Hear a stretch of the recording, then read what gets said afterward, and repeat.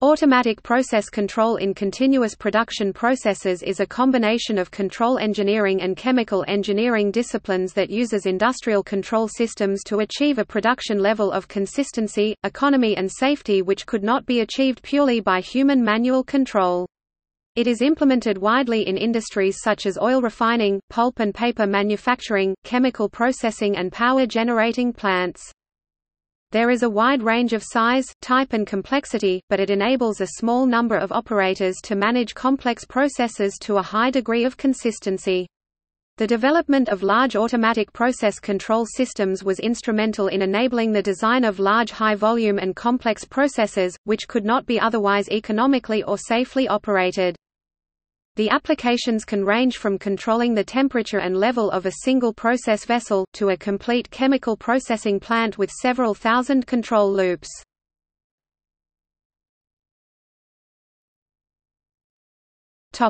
History. Early process control breakthroughs came most frequently in the form of water control devices. Chrysibios of Alexandria is credited for inventing float valves to regulate water level of water clocks in the 3rd century BC. In the 1st century AD, Heron of Alexandria invented a water valve similar to the fill valve used in modern toilets. Later process controls inventions involved basic physics principles. In 1620, Cornely Strebel invented a bimetallic thermostat for controlling the temperature in a furnace. In 1681, Denis Papin discovered the pressure inside a vessel could be regulated by placing weights on top of the vessel lid. In 1745, Edmund Lee created the fantail to improve windmill efficiency. A fantail was a smaller windmill placed 90 degrees of the larger fans to keep the face of the windmill pointed directly into the oncoming wind. With the dawn of the Industrial Revolution in the 1760s, process controls inventions were aimed to replace human operators with mechanized processes. In 1784, Oliver Evans created a water-powered flour mill which operated using buckets and screw conveyors. Henry Ford applied the same theory in 1910 when the assembly line was created to decrease human intervention in the automobile production process. For continuously variable process control, it was not until 1922 that a formal control law for what we now call PID control or three-term control was first developed using theoretical analysis, by Russian-American engineer Nicholas Minorsky. Minorsky was researching and designing automatic ship steering for the U.S. Navy and based his analysis on observations of a helmsman. He noted the helmsman steered the ship based not only on the current course error, but also on past error, as well as the current rate of change. This was then given a mathematical treatment by Minorsky. His goal was stability, not general control, which simplified the problem significantly. While proportional control provided stability against small disturbances, it was insufficient for dealing with a steady disturbance, notably a stiff gale due to steady-state error, which required adding the integral term. Finally, the derivative term was added to improve stability and control.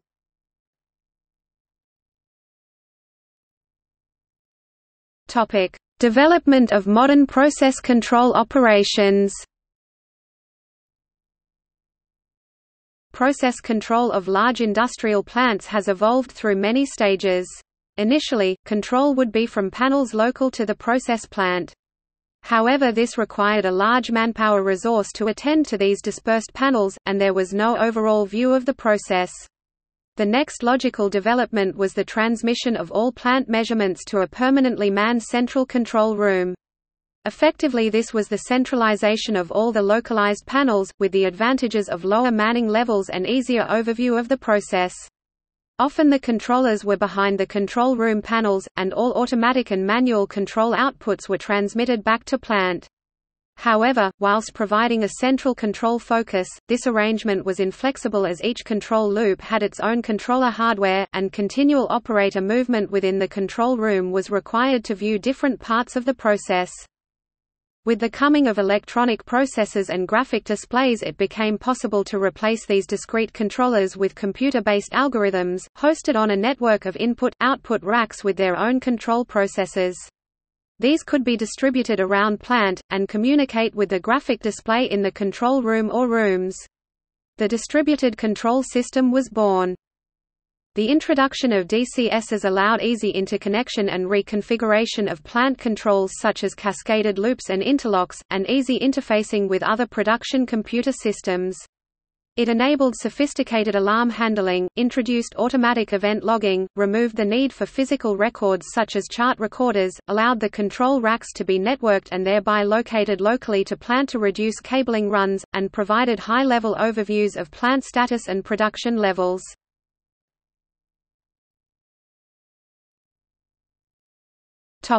Hierarchy. The accompanying diagram is a general model which shows functional manufacturing levels in a large process using processor and computer-based control.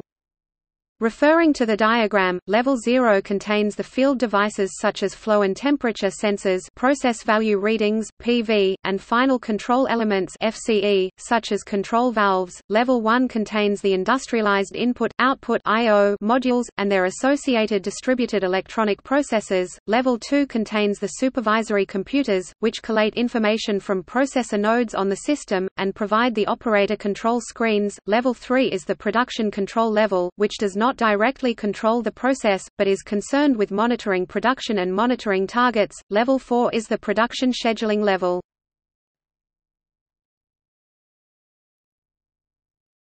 Topic: Control model. To determine the fundamental model for any process, the inputs and outputs of the system are defined differently than for other chemical processes. The balance equations are defined by the control inputs and outputs rather than the material inputs. The control model is a set of equations used to predict the behavior of a system and can help determine what the response to change will be.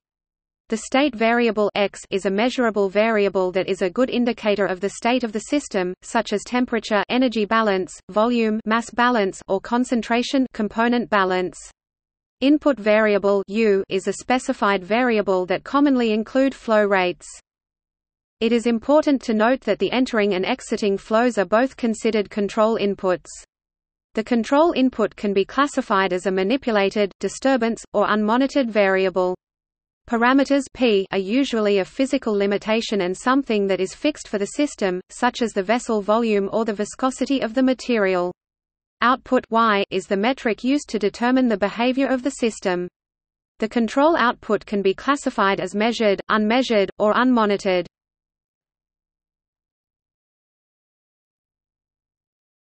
Topic: Types.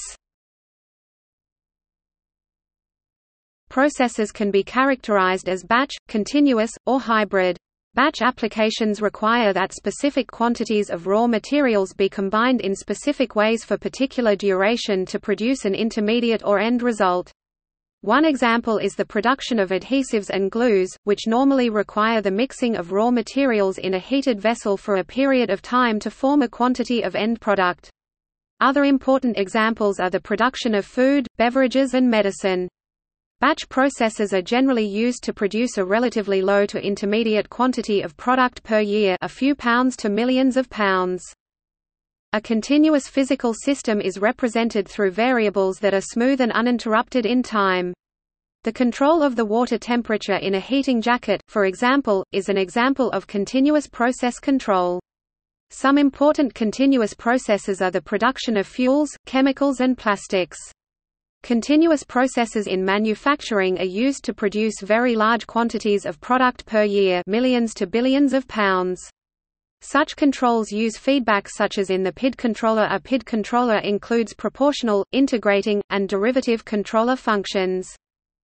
Applications having elements of batch and continuous process control are often called hybrid applications.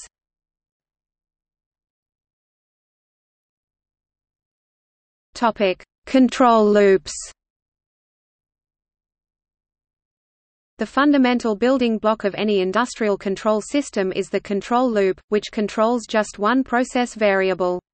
An example is shown in the accompanying diagram, where the flow rate in a pipe is controlled by a PID controller, assisted by what is effectively a cascaded loop in the form of a valve servo controller to ensure correct valve positioning. Some large systems may have several hundreds or thousands of control loops.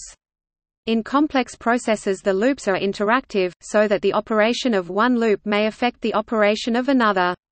The system diagram for representing control loops is a piping and instrumentation diagram. Commonly used controllers are programmable logic controller (PLC), distributed control system (DCS), or SCADA. A further example is shown. If a control valve were used to hold level in a tank, the level controller would compare the equivalent reading of a level sensor to the level set point and determine whether more or less valve opening was necessary to keep the level constant. A cascaded flow controller could then calculate the change in the valve position.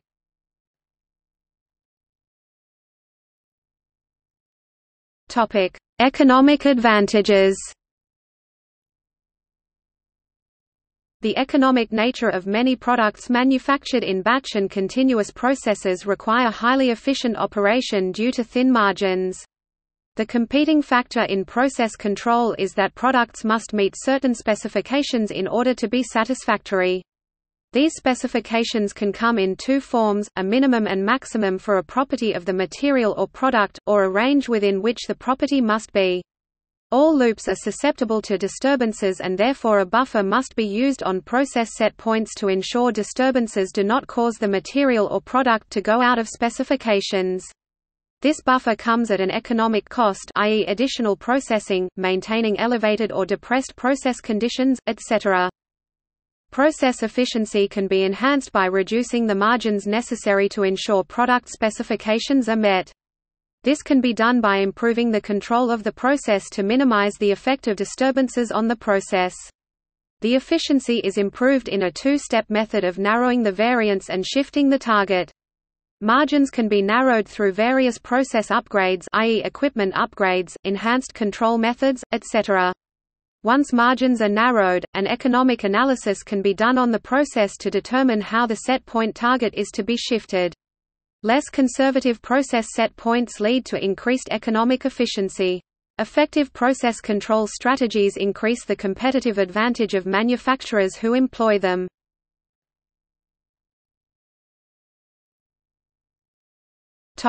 See also: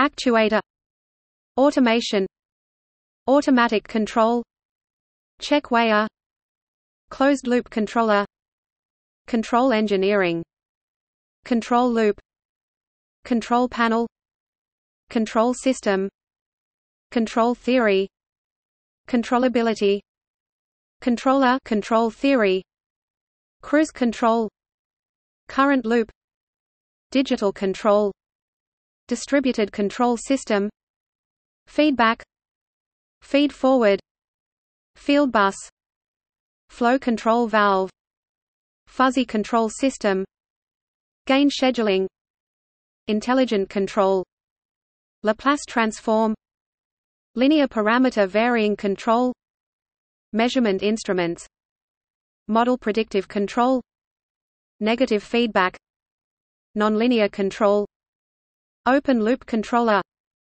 operational historian, proportional control, PID controller, piping and instrumentation diagram, positive feedback, process capability, programmable logic controller, regulator automatic control, SCADA, servo mechanism, setpoint, signal flow graph, SIMATIC S5 PLC, sliding mode control, temperature control, transducer, valve, watt governor, process control monitoring.